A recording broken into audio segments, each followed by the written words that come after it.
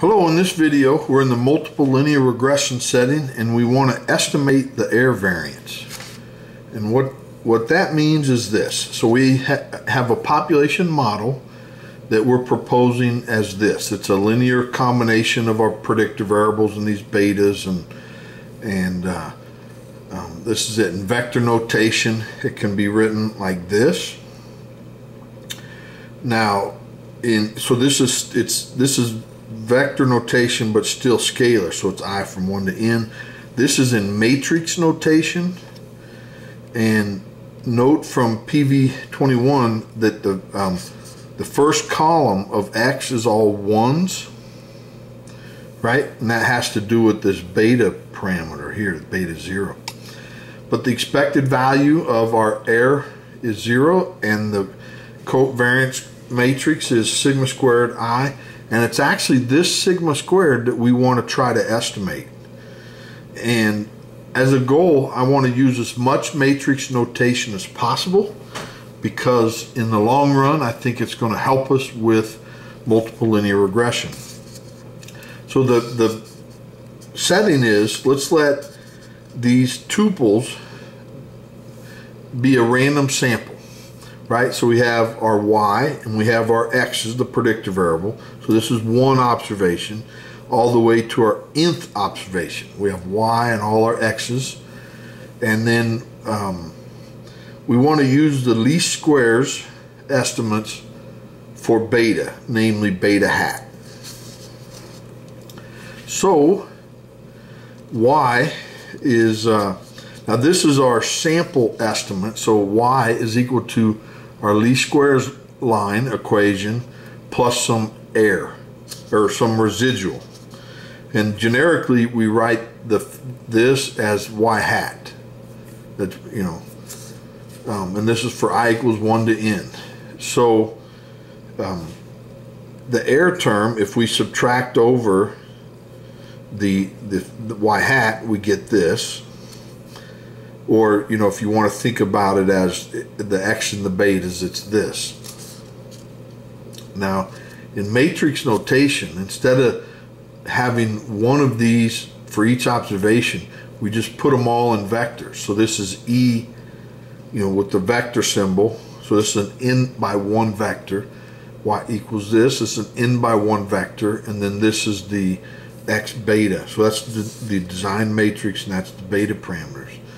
Now, as a reminder, and that should be beta hat, not a vector. So that's beta hat. It's the least squares estimates.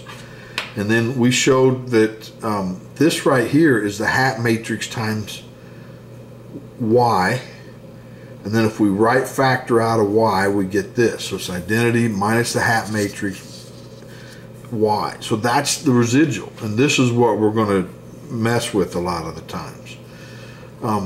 Note that the average error, so that, you know, or you could think of it this or this vector, is you add up the errors and divide by n. That's the average.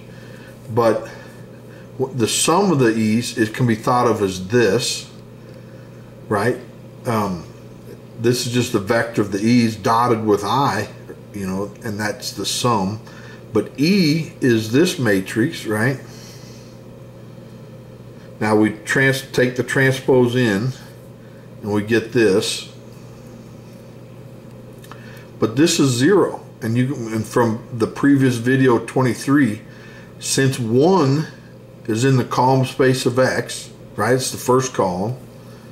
Then and I minus H is a perpendicular projection matrix onto the orthogonal complement of the column space of X. And what that means is that for every vector in the column space of X, we get, you know, 0 when you pre-multiply it by this perpendicular projection matrix. And that's what we get here. So H times 1 is 1, and identity times 1 is 1. So 1 minus 1 is 0.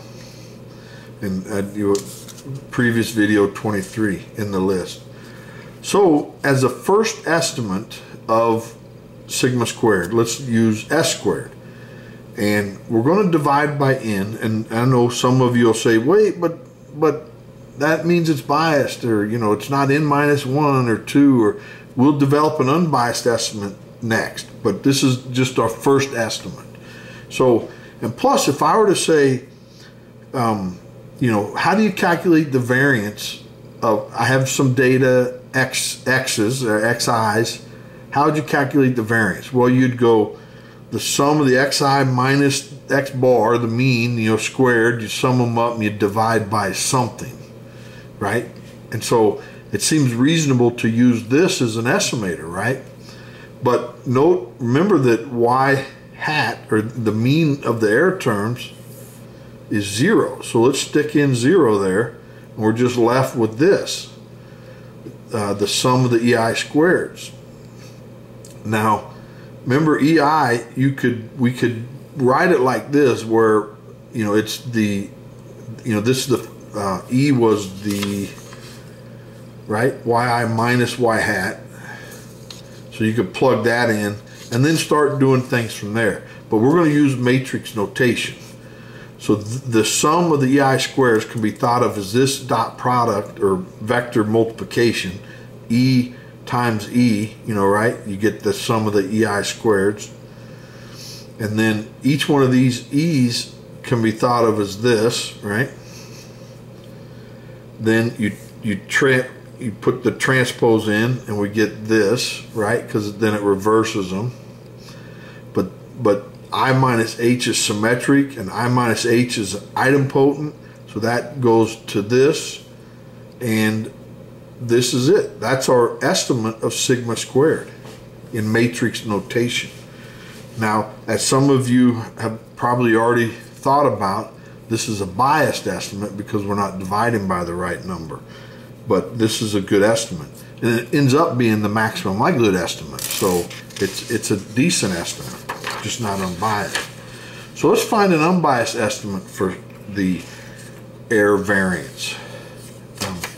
And we're going to make use of a video that I have called The Mean, the Variance, and the Covariance of Quadratic Forms. And as a reminder, the mean of y is x beta, and the variance of y is sigma squared I. So when we take the expected value of, oh, we may get a visit from my cat. And I'll flash it here. Hi, Ada. She likes to be right next to the action. So the expected value of this quadratic form, we're going to use this video, and it ends up being the trace of this matrix times the variance covariance matrix, and then it's plus the mean, this matrix, and the mean. Of course, there's a transpose there. So now here, this is the identity matrix, and the constant can come out front of the trace. So we're left with this, and this is 0 because I minus H, you know, times X is 0, right? This is the perpendicular projection matrix onto the orthogonal complement of the column space of X. So when you take X times it, you get 0, so that drops out. So now the trace of I minus H. So the trace of the identity matrix is you add up the diagonals, which are n of them, and the hat matrix is this. And trace, you can move things around. So if you move this X to the backside, then this is the inverse of this. You know what you just, and so it's the identity matrix. But it's a k plus 1 identity matrix. So the trace would be k plus 1. And so the expected value of this quadratic form is sigma squared times n minus k plus 1. So, as a note, this is a perpendicular projection matrix on the orthogonal complement space of X. So thus I minus HX is 0. And that's why this piece is 0.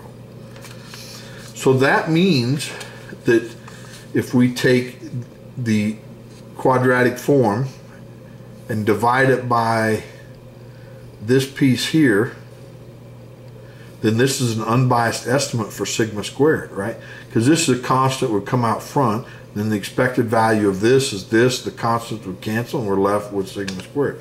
So this is an unbiased estimate. So let's find the distribution of this quadratic form divided by sigma squared. Now, as a reminder, y is multivariate. Whenever we find distributions, we have to make assumptions. So now we're going to assume that the y is multivariate normal with this mean and this variance covariance matrix.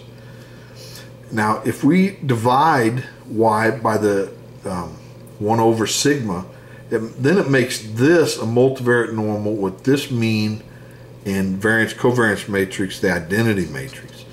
And we are going to use the results of this video, distribution of quadratic forms, which I have in, it's a video in a playlist app called Quadratic Forms. And a note here is that I minus h is symmetric and it's idempotent, and the rank of it is n minus k plus 1. Okay, so these two notes play an important part in this video. So that means that this is chi-squared with n minus k plus 1 degrees of freedom and with this non-centrality parameter. But note over here the I minus hx again, right? So that's going to be 0. So the non-centrality parameter is 0. So it's a central chi-squared. So this distribution is a central chi-squared with n minus k plus 1 degrees of freedom. Or you can think of it as this quadratic form is distributed as sigma squared times chi-squared with n minus k plus 1 degrees of freedom, if you multiply that up. This is going to be, so this unbiased estimate and its distribution is going to be so important in hypothesis tests, and so that's why we had to do it. Well, that's all I have for this video. Hopefully you enjoyed that. I sure did. Please like the video and subscribe so you don't miss the next one. Thanks. Bye.